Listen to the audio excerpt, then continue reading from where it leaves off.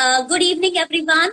It's a wonderful Sunday evening, and we are here together with Aditi ma'am and Shruti ma'am to have a wonderful discussion about rediscovering Gandhari in the lockdown. So, let me formally introduce both of the authors that have joined us today. So, here we have Aditi Banerjee.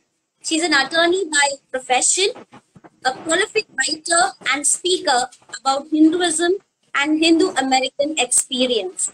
She enjoys wandering the Himalayas and reading voraciously. So, thank you so much for joining us, Aditi. Thank you for having me. Yes, let me not forget to tell that she is the author of The Curse of Gandhari, which is totally an amazing book based around the main point of discussion we have today, Gandhari. Thank you, ma'am, for joining us. With us, we also have Shruti Harjini. Thank you, Shruti ma'am, for joining us. She's the author of Mahabharatee, which is a brilliant book written around the 5 women of Mahabharata that we already have learned from generations, but she has given it a refreshing take. Now, she's a Bharatanatyam dancer, a lover of literature, and a connoisseur of French and Sanskrit. Thank you so much for joining us, Shruti ma'am. Thank you. It's a pleasure to be here. Begin with our discussion. So I have these questions with me that will help us guide this evening into a productive conversation. So starting with the first question, which I think is very, very curious, even when I was like, yes, this is something that we need to discuss today. So why does anyone not name their child as Gandhari? Can you point anything out for this, Aditi ma'am? What about you? That's an interesting question. So I think mostly making children after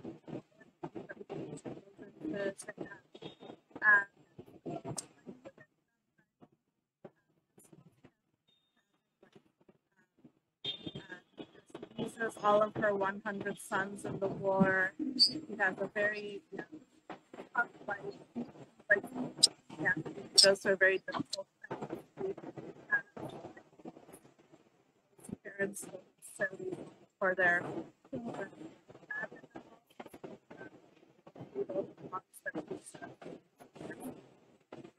She's someone who's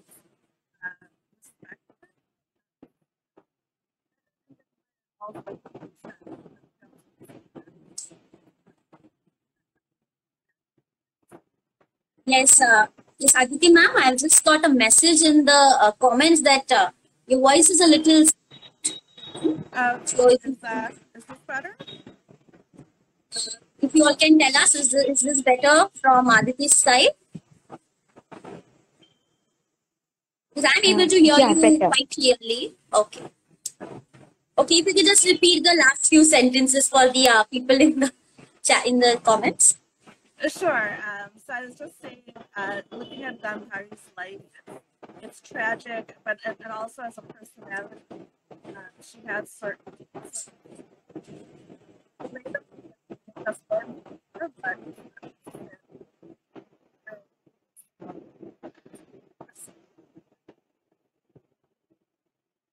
Okay, thank you. And that's actually very true.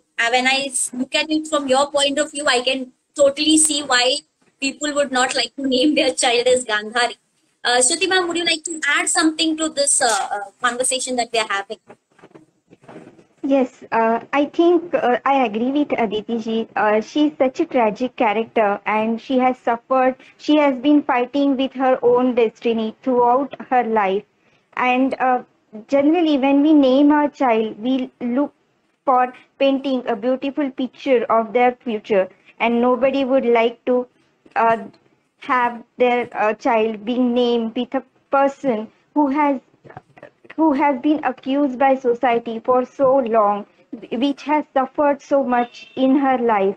And although she being strong and very righteous person, I would say that when we look at story of Mahabharata as a beautiful canvas painted by Maharshi Vyasa. I would say that character of Gandhari is like a pencil sketch, and when we are painting a future of our child with vibrant and uh, various colors, no one would like to look at that character stage because we always look forward for a vibrant color. Yes, yes. That is so wonderfully worded, Shruti ma'am. That's really true. We as anybody as parents would like their children's life to be colorful and vibrant. Thank you so much. That really, puts things into perspective for us. So, moving on to the next question. This is something that I would like you to remark on. So, there is this thought that limitless suffering equals to Gandhari. So, what does this mean? Is it true, and to what extent is this true? If I agree that Gandhari suffers a lot, but as I said, she has been victim to her own destiny. But what stands out for Gandhari is she does not merely surrender herself to the destiny. She she protests, she rebels against what is happening around her. Although we are into lockdown, so we can very well connect with her now. How difficult it is to self restrain, and she has blindfolded herself for almost more than half of her life, and what and it is her own decision. So Dhritarashtra is born blind, but this blindness is new. It comes to Gandhari's life only after marriage, but she accustoms herself to that situation, and she stand she maybe I can imagine her. In the initial stage of her life, struggling herself to get accustomed with this newly come blindness. But then she still uh, come forward to see the light and hope in her life, and she takes very strong decisions. She takes strong actions, and that's what differentiates her in the entire empire of darkness. yes, thank you. That's really an amazing point. I think we both can agree that yes, Gandhari is a force to be reckoned with because her point of view for life, it took a 180-degree turn when she got to know that she's going to marry someone who is, blind. So that's really nicely said. Thank you, Shruti ma'am. And so let us go to the next question. Now, I think this question will have a lot of thoughts from you all, and I'm really excited to know that. Now, how do you think Gandhari's life or her thought process has been affected because she was surrounded by Shakuni since childhood, Dhritarashtra after marriage, and Duryodhan as a mother. So she's been surrounded by these men. Do you think her life or perspective towards life has changed because of this? I think it definitely is. Uh, because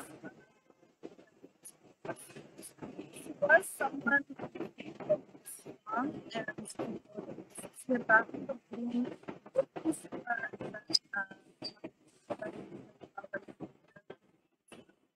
so you can imagine what kind of sadhana or spiritual strength is power. So the lead up to the war, there are many times that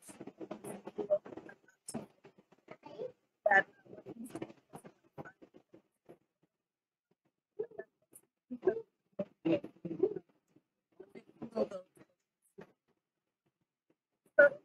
the part of her strategy is to know that the men around her,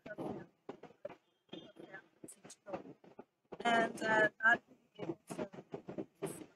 So I don't say in the sense that I don't think she believes that the righteousness of their viewpoint or she agrees with what they're doing. It's that she cannot guide them. And because she's such a loyal wife and mother, she's also not able to turn away from them. So she still wants her sons she wants them to survive. She's not able to turn away from them. becomes bound by them.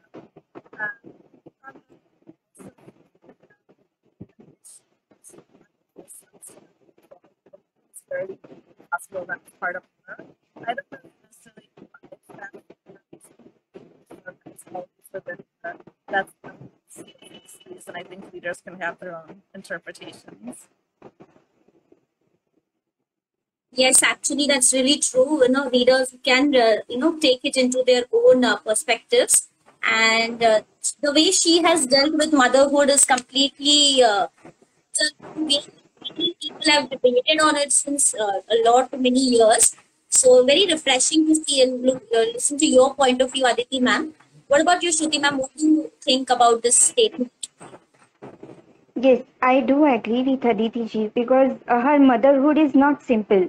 Uh, e- we are into lockdowns, so just I'll come to this everyday situation in every home which has kids. So in lockdown, we all know, as a literate parents, we all know how dangerous screen is for our kids. But when we have lot of things to do, when we have to juggle between our home and work thing, don't we all expose our kids to a screen? Can we restrain them to the extent that we should be doing? And now imagine Gandhari into the same kind of situation. She is blindfolded. She is queen of the dynasty, but that dynasty is patriarch. So every time when she can't, she has all the responsibilities of motherhood, but she doesn't have rights to ensure that these responsibilities are being carried in a right way. And so her motherhood is not simple, but she is blindfolded, and her since her childhood, I can imagine Gandhari being constrained by a male member of her family. In the childhood, Shakuni is her brother, and we all know the kind of role he plays in this entire war of Kurukshetra. We know that Dhritarashtra has his own dreams. Although he is blind, he's painting colorful picture of his son being coronated on the throne of Kuru dynasty, and he has that strong will since uh, birth of his son. So he has only one thing in his mind, that my son should be coronated, and that strong will has impacted the rest of the life of his son as well, and his wife as well. We know that he never listened to his wife, although Gandhari rebukes him lot of time. He never minded to pay a heed to what his wife is saying. When it comes to son, when she has tried her best to give the best of her morals values to Duryodhana. If we look carefully, the arguments that Duryodhana puts forward every time, we know that he knows what is dharma, but then he wants to interpret dharma in his own manner. Whatever is beneficial to him, he will do that, and he will never pay attention to what his mother is saying. So I don't. So lot of us accuse her as mother that she haven't taught correct morals to her son. But I don't think she failed to teach correct morals. She somehow in the situation she is not able to correctly guide them how to implement what is correct and what is wrong, because that rightness she their path of righteousness is blind, and therefore when it comes to her so her life, Gandhari's life is some product of all these things around her, all the members that the decisions taken, the actions taken by other male member of her family member, her, may it be her brother, may it be her husband, or may it be her own sons, and not just one. One son decides and rest of 99 follows him and not his mother, and that's the tragedy of her life. And but when it comes to analyzing that, I would say that I remember here that when we used to be in school, our drawing teacher used to always say that you put a black bracket to your painting so that the main so that the main picture will come out vibrantly. And I think that same thing happens because Maharshi Vyasa has painted this pencil sketch uh, in the as opposite to the these three black characters of her life, and therefore I think the character of Gandhari comes out very vividly, and that's she because she stands out in the environment of in the enmity, envy, and evil. That is so wonderfully put. I can agree. I can see a lot of things more clearly now with all of your points. I'm sure Aditi ma'am has also kind of agreed to many of her things. If you like to take this conversation forward, we can have something else. Right now, there is one comment in the section below that did Gandhari stigmatize blindness? Now, this has been said by Mukund. Now, we could address this sometime. So, Aditi ma'am, would you like to comment on this? Sure, it's a wonderful question. When I was writing the story of this question that I was wrestling. So on the one side, you see that by blindfolding herself,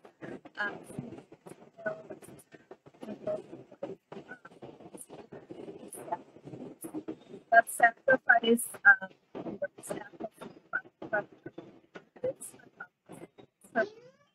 it gives her the power that when Duryodhana comes before her and she makes her blindfold once, she's able to get and that this the power. So all of this says that there's so much power in the difference of the Vedavyasa is that he plays with this. So on the one hand, on the other hand, you could also say that because her husband was blind, it was even more important that she took all of her senses, all of her mental, all of her faculties. She's not just a wife and mother, she's also a sensitive being, and she has a so in a sense was this match that felt harder than this terrible story of it's another one who makes a great vow that he will never marry, that he will remain celibate from his father.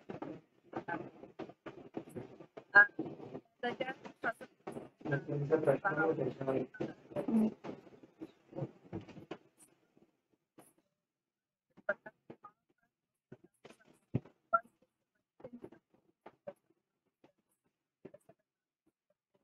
there's karma in many different dimensions and many different levels.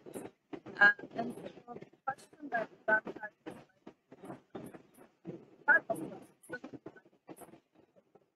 ourselves, having ourselves, and we may think that it's probably all of our abilities and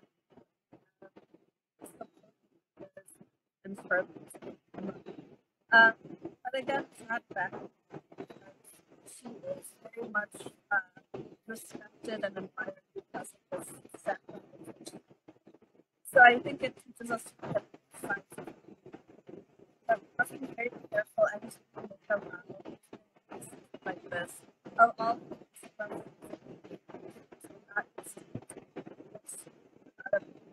but to create reflection as well.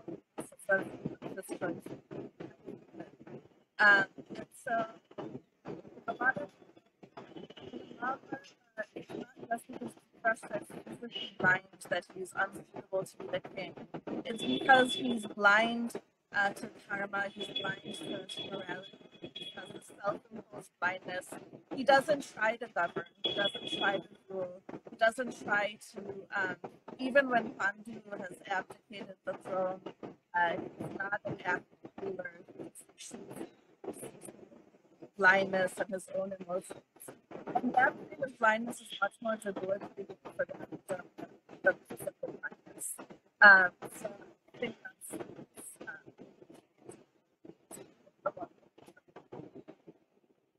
Thank you so much. That is really impactful way of thinking, actually, because I am changing my perspectives today listening to both of you amazing ladies. So let's move to Shruti ma'am for the same question. Do you think Gandhari stigmatized blindness? I agree with what Aditi ji said. We all know that Gandhari took a decision to blindfold herself when she hears that her would-be husband is blind. So I think this is this is one part of the story. It's her same self-imposed physical blindness. She can't see the world. But then I think that her blindness is symbolic as well. She, we all know that she is not born blind. She can see the world, but it's her decision not to share the pain of her husband and not to see the world. And so she is not disabled. So, she can see the world. So if we throw light on the rest part of the story, we all can agree that although she is blindfolded, she is watchful. She is not blind to what is happening around her. She is watchful in her mind and thoughtful in her actions. And but we also know that those actions, those thoughts, don't. Are not able to make the impact, the kind of impact that they should have to be. And therefore I think that the blindness of Gandhari is also symbolic, as though she is it's not that she is blindfolded, she is not watchful. It's that the rest of the world has been blind to her, has been blind to what she's trying to say, has been blind to her thoughts, has been blind to her emotions. So it's symbolic as well. That's very refreshing to think about that Gandhari's blindness to be symbolic with the view of society. So I think that really makes us think about the hidden meanings to certain actions taken by these women in the Indian mythology. So thank you so much, and we move on to the next question, which is what are your thoughts and remarks for Dharmashilata of Gandhari that is written according to Mahamuni Vyas? Do you have any thoughts or remarks regarding this? Aditi ma'am, if you could lead up with this question. Sorry, it cut out a little bit. Regarding regarding Dharmshil Lata, that he has named Gandhari as Dharmshil Lata, do you have any thoughts regarding this? Do you think is it is it something kind of a positive message or to the women around in the world? So I think there are many things to learn from Gandhari. So one is, as I said, she's very devout, and she knew and understood karma. She's educated when she was along discourse on karma to Duryodhana right before the war. It's a very long speech that she delivers in the Sabha, and it's very articulate and nuanced. It's wise. Beyond that, she's a woman of incredible skill. So sometimes there's this perception but she's not at all that way. When she hears that Kunti has given birth, she has been bearing for over a year at this point. So she becomes so inflamed by that, she actually strikes her belly hard. She strikes it so hard.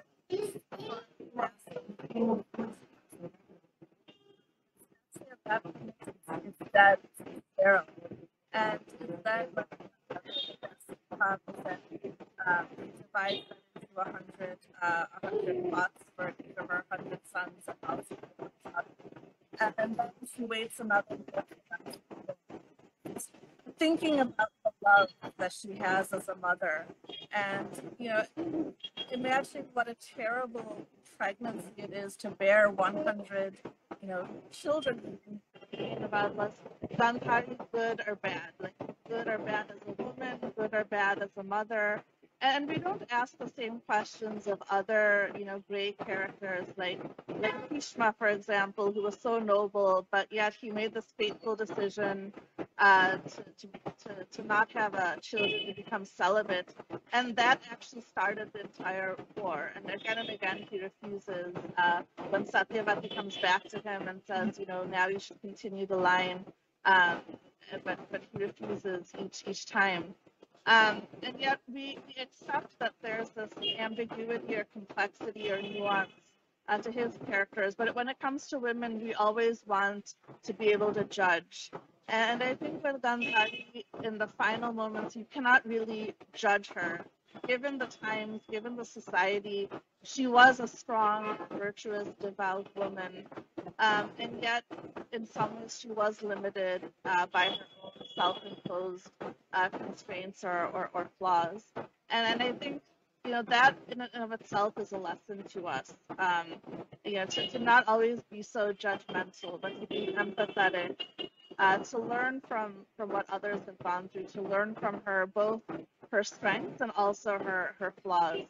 And that despite all of that, despite being flawed, you can still admire and respect her, even if she's not really heroic in that sense. So, yes, Aditi ma'am, I truly agree with many of those points that you have put forward. I actually remember from the introductory chapter of your book where you have written that though Gandhari did not get accolades and names like, the other women from Mahabharata, that is even Kunti or the other women that you have all heard about. Still, she stands for strength and power, and all of those moments that you have told me that really connects with us right now as well in this modern society. So it's really eye-opening to think about such events. Actually, thank you.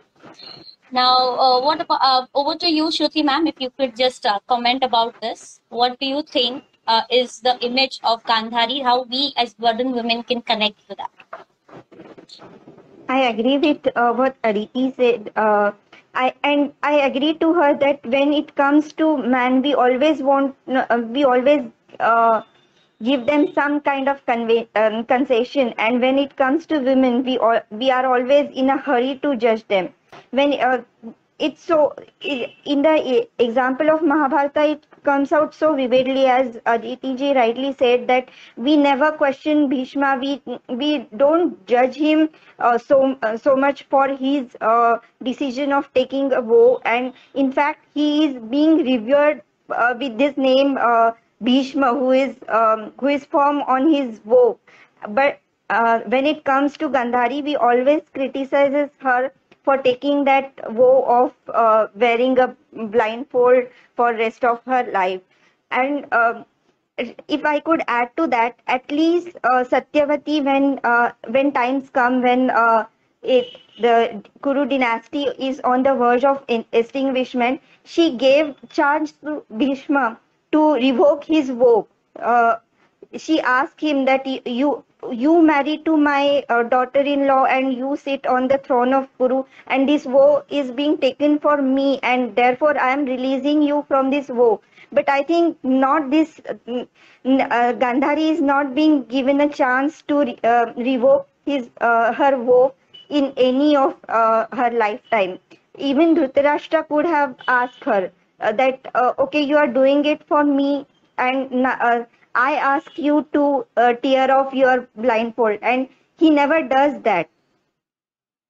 and that's a kind of suffering that woman undergoes, and even though it requires so much of self restraint to follow that vow throughout her life, she is dutiful wife and she follows that for till the end of her life. And and we also see that although she is mother, she has she has never failed to check on her sons. She knows that they are wrong, she knows that they what they are doing is not right, and she also has trained to rebuke them, and she has trained no mother would accept the mistakes of her own son, but she knows that her sons are wrong, and therefore she keeps repeating this thing, yato dharmas tato jaya. I think this is what Gandhari, that is her strength. She is righteous, and uh, she can judge between right and wrong. I think it this is a great lesson to be learned for all of us as women, that we have to see our kinsman with such a clarity of thoughts, with such a clarity of mind. And I think that what Gandhari is, and that's what we can learn from Gandhari. Thank you so much, Shruti ma'am and Aditi ma'am. You really given us a lot of advices, and I'm sure many of us are going ahead with lot of values and virtues now. Thank you. Now the next question is, what do you think is the value of women's opinion? That is in respect to Pandavas versus the Kauravas. So, is there any difference between a woman's opinion for both of these group of brothers in one clan? That's a great question. I would say for the Pandavas, for example, you see that how much influence Kunti has, and then later Draupadi has, right? So when after Draupadi's Swayamvara, when they bring Draupadi back, when Kunti says you must share what you have brought among the brothers, they follow this, and they follow it literally. So all of the brothers marry Draupadi. So the idea that Kunti was such a virtuous woman, that her word had so much power and truth to it, that as soon as her word was said, they had to obey it. Not only that, there are many instances. The time that when the Pandavas in exile, the house of Lac has been burned down. They're staying. These villagers are being tormented by this asura, by Bakasura, and she tells them, we have been staying here. We've been, taken care of by them. So we have a duty to protect the villagers. So in that moment, she's instructing them not just as a mother is instructing her sons, but as a queen is instructing her, the heirs to the throne on how to rule and how to govern, how to be dharmic, and they listen to her. And the Pandavas are always learning systems. Whenever they hear good counsel, they learn. In their times in the forest, all these rishis come to them. They learn from them. And so it's not just a question about opinion of women, but opinion of anyone that they encounter. Because when you're on the path of dharma, everyone can be your guru. And so you must always be open to wisdom and self-reflection and understanding the mistakes. So they see that with Kunti. And then with Draupadi as well. So it's only because of Draupadi that the Pandavas are able to go to war, that they're able to find the strength and the courage that, yes, we are going to fight this war, not for ourselves, but for dharma. And she is constantly reminding them of that. And they also, and when she chastises them, they don't condemn her. They don't say she's speaking out of place and she's only supposed to listen to them. They listen to her. They learn from her, and they change their actions because of her. And so it is also said that in the palace, Draupadi was always the last one to go to bed. She would make sure that all of the subjects of the palace were taken care of. Everyone was taken care of. All was well before she went to bed. So that was the kind of role that she had. She was very active, and they gave that space to her.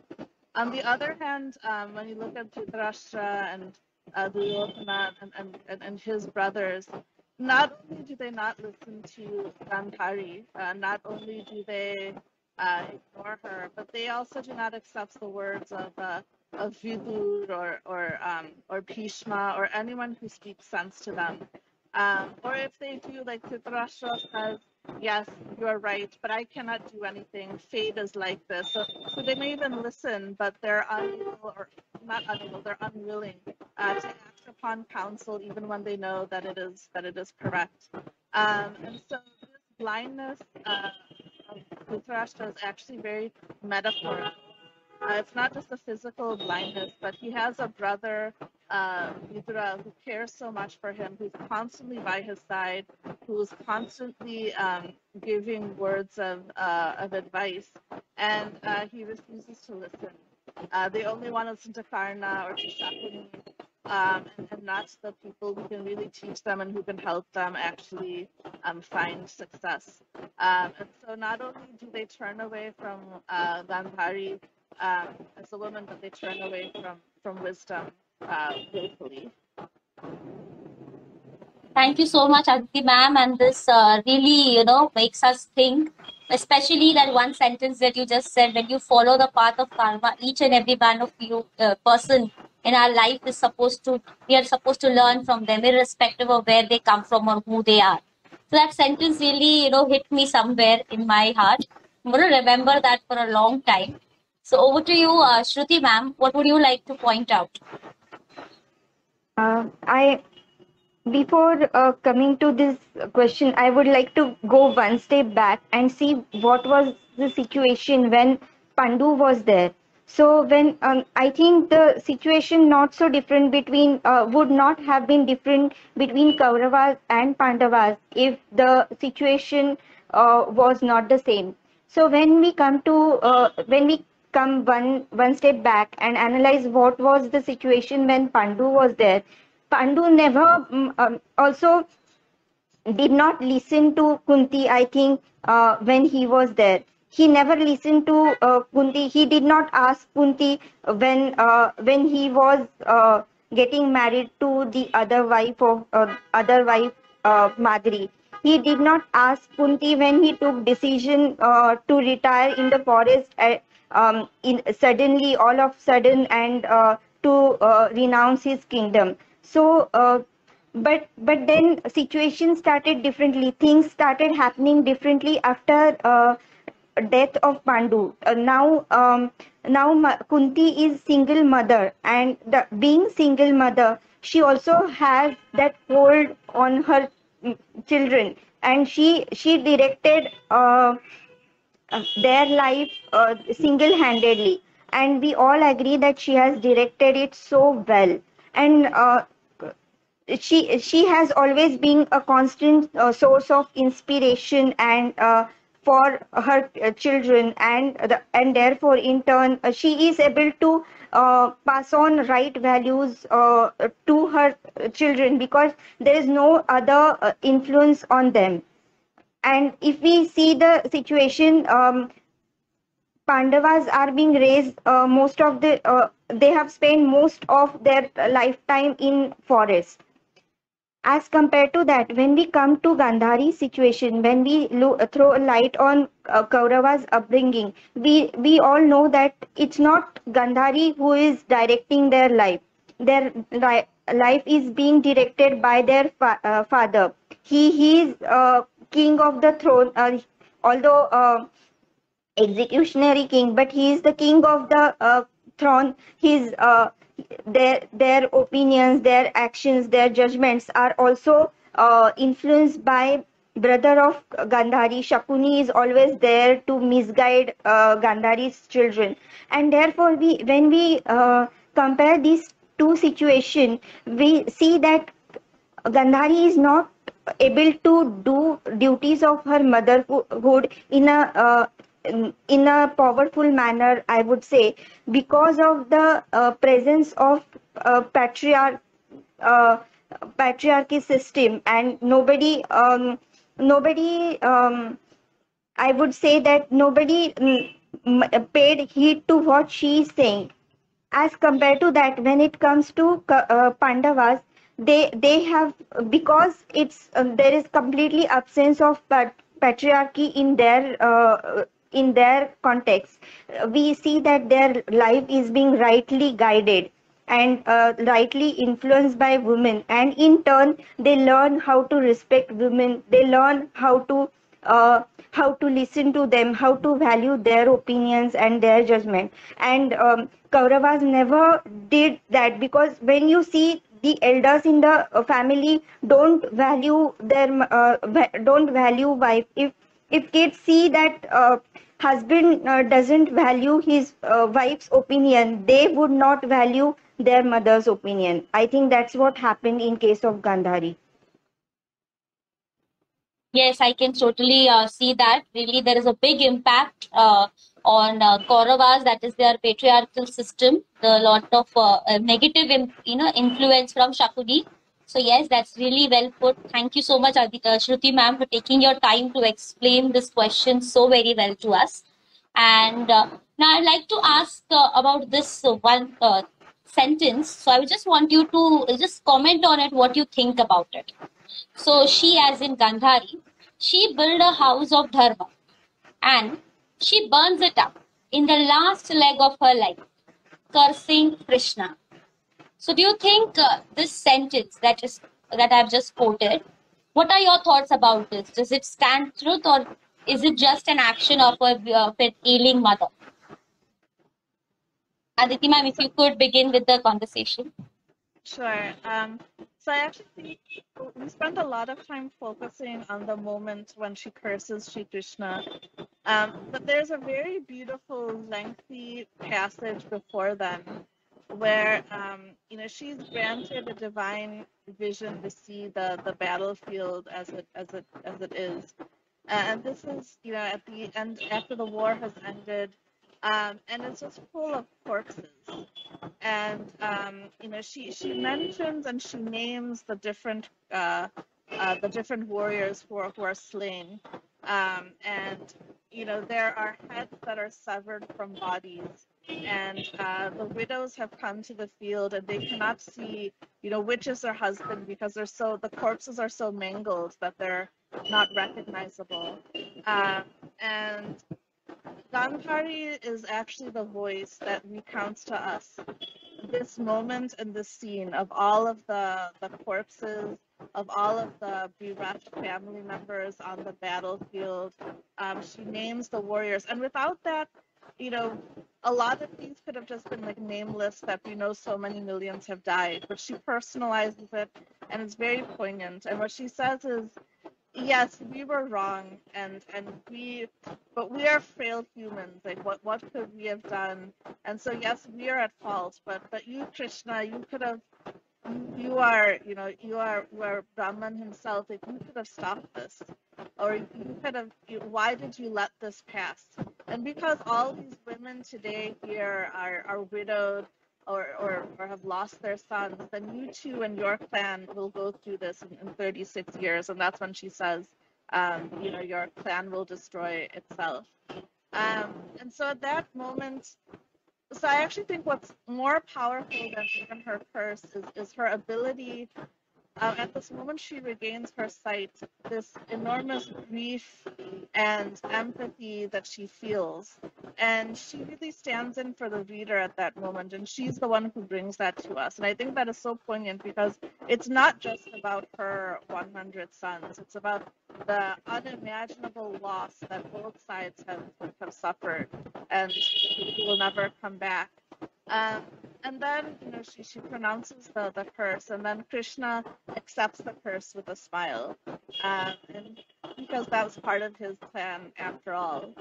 And then, but in the next moment, what he says is, princesses like you are born to give birth to sons who will die in war. And he turns it around and points out that she herself kept saying that victory will go to where there's dharma, there victory will come.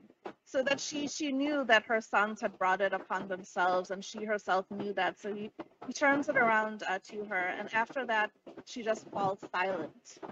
And I think the sadness of that moment is that she had that power at that moment, and she loses it to pronounce a curse that really has no meaning. It was, it was Krishna's plan all along. And in her heart, she knows that he's not really to blame. So she gives vent to this very understandable emotion and pathos within her, but it's futile. And she recognizes it's futile. And I think in that sense, she has spent at that moment all the power, all the tapas she'd accumulated over so many decades of living. And it just gets wasted. It just gets kind of thrown away in this moment. And I think the bitterness of that and the sadness of that, I don't know if you can imagine, losing 100 sons. Like, they're not just a baseless number to her, but imagine the grief of losing one son and multiplying that by 100. And the only one that is left to them is Yumitsu, who's not even her son. It's Dhritarashtra had impregnated a maid in the palace. And her daughter has such a tragic life. She loses her husband, and she also has a tragic life. And this is all that she's left with. Uh, the grief and just the tragedy and the plight of Gandhari, and then having to live in this palace with the Pandavas and never sons of her, the sounds of her children or her grandchildren. So I think all of this it's very sad. So I don't think that was the moment that she burned everything up in terms of karma. I think was a culmination of she had this tragic flaw in her that she had so much power and virtue, but she was never quite able to channel it properly. And at that moment, she could have done something else that would have been perhaps more constructive, but she's not able to. So I think it wasn't a change in character at that moment. It was a culmination of who she'd become in a very tragic and sad way. So there was a failure, but I think so many decisions she had taken up until then culminated in that failure. Thank you so much, Aditi ma'am. That really stands true. There was a lot of, it was like a domino effect at the end where she actually lost whatever, anger she had, and it went on. Just it played according to what Krishna had planned. The he just played into it. It was truly futile. So thank you so much for pointing that out.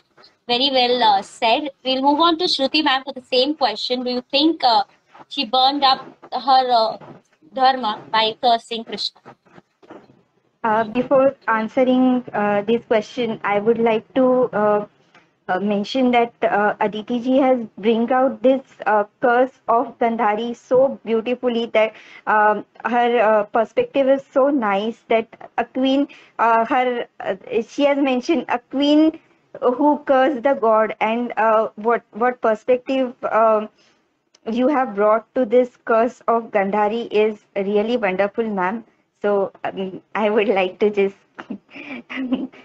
comment on this, and I want to take this opportunity to admire this wonderful take that you have taken. Moving to my answer, I would like to I would like to think it little differently. We all know that Bhagavad Gita, when it starts, it's a conversation between Dhritarashtra and Sanjay. And so Dhritarashtra is narrating what is happening at the battlefield of Kurukshetra. And to Dhritarashtra, it means Gandhari was also there when Sanjaya was narrating Bhagavad Gita to Dhritarashtra. And therefore, I think Gandhari is also she is the only woman who has heard Bhagavad Gita while Krishna was narrating it. But that time she was in dual state of her mind, because she as a for a kind of person who has who is great in her austerities, she can understand what is being narrated. So therefore, she can see Krishna as a cause of this war. She does not blame Pandava. She could have cursed Pandava and could have made the test of their success bitter. But then she curses Krishna because she knows that he is the cause of this war. But as a mother, as a human being, she, she cannot bear the consequences of this. And therefore, she curses Krishna for being cause of this war. And I think the way Krishna accepts her curse shows that even he can understand how what a human undergoes, what is emotional turmoil of a human being. And also to look at it little differently, I think whenever she has been saying, whenever she has been trying to opine, nobody listens to her. Her brother does not listen to her. Her husband does not listen to her. Her 100 sons, not a single son listens to her. She has never been heard, and this is the only event of her life. The curse, her curse to Krishna is only the event where she is being heard and she is being valued.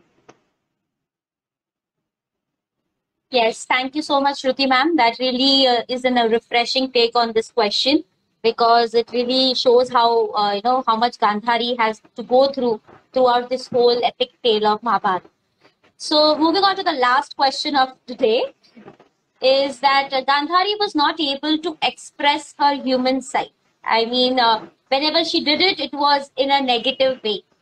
So does it mean that those who act very ideally in the face of others are not able to express their human side clearly?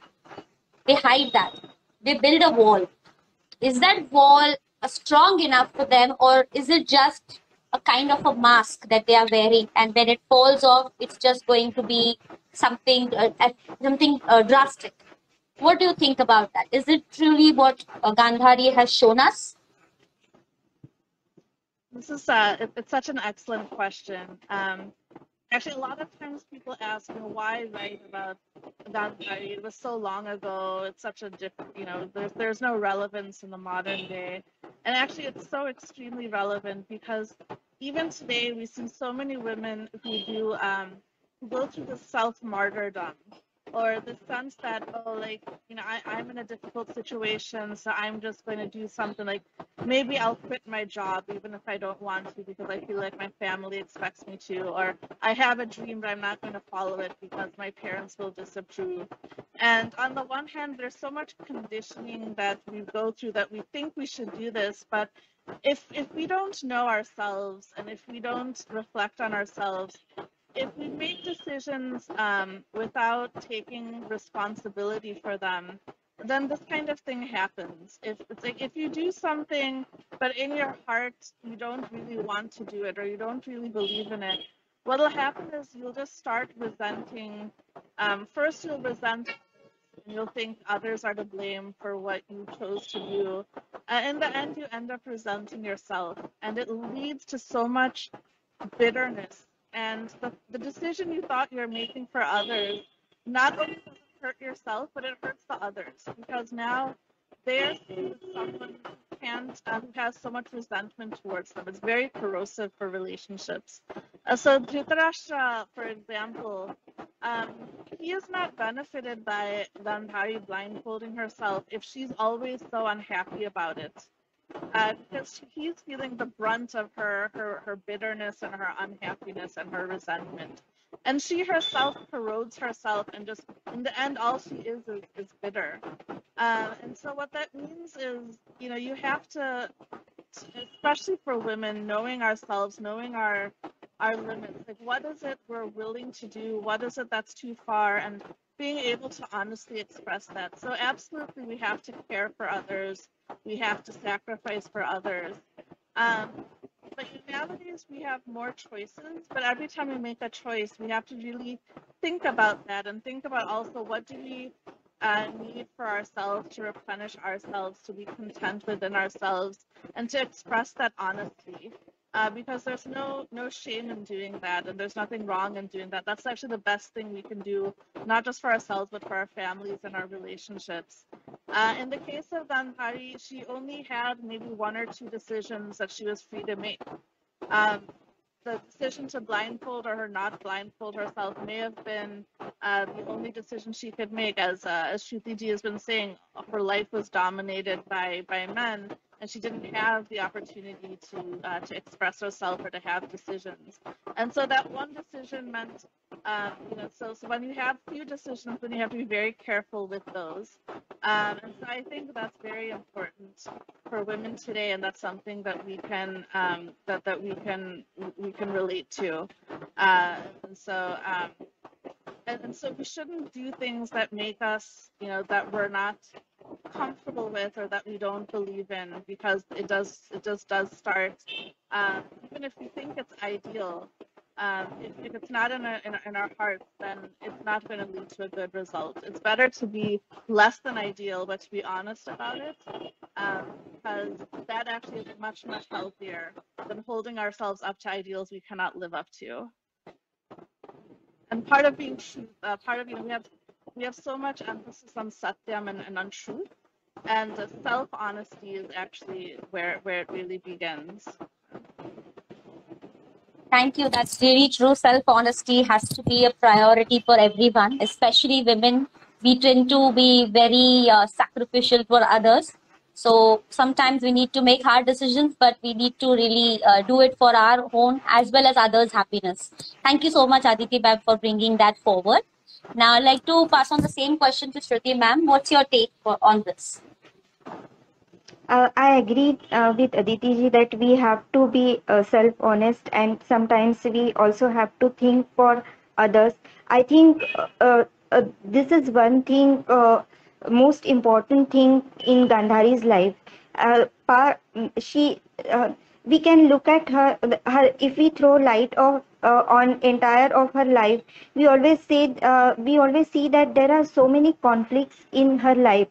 For example, starting from her marriage, we all know the story that Bhishma comes and asks for her hand, and she as a princess of a kingdom, she knows that Kuru dynasty is wealthier and powerful kingdom, and if she denies this proposal, it could be harmful for her own kingdom, and therefore as a young princess she sacrificed her personal interest for the interest of her kingdom. Then when she takes vow, she sacrifices her vision. Then when it comes to her motherhood, she has to sacrifice, because she has to sacrifice when she listens to this news, and when Dhritarashtra has been insisting that she should deliver as soon as possible. We all know she goes to such an extent that she stuck her womb with a weapon, and therefore we all see that there are so many conflicts in her life, and these conflicts, or actually she is righteous, she is very strong person, but she is like a ray trap in the empire of darkness. And we all have done this experiment in our life, that when we put a lens to towards the rays of the sun, it can burn the paper. And I think this exactly what happens with Gandhari, that her emotions are so trapped. Then when they get a kind of way out, they come out so strongly, and we all know what happens. Yes, so nicely put, Shruti ma'am, and I think this relates to us very much, especially during this pandemic, as we all are bottled up at home. We shouldn't bottle up our emotions. Be very clear, and be very, make decisions in this lockdown, but keep in mind for all the others that are with you as well. We shouldn't just be sacrificing our own self for others. So thank you so much for answering these amazing questions. And I myself feel very enlightened talking with both of you. The reader and me is quite honored to be talking with two of the authors whose books I have just recently finished and absolutely loved.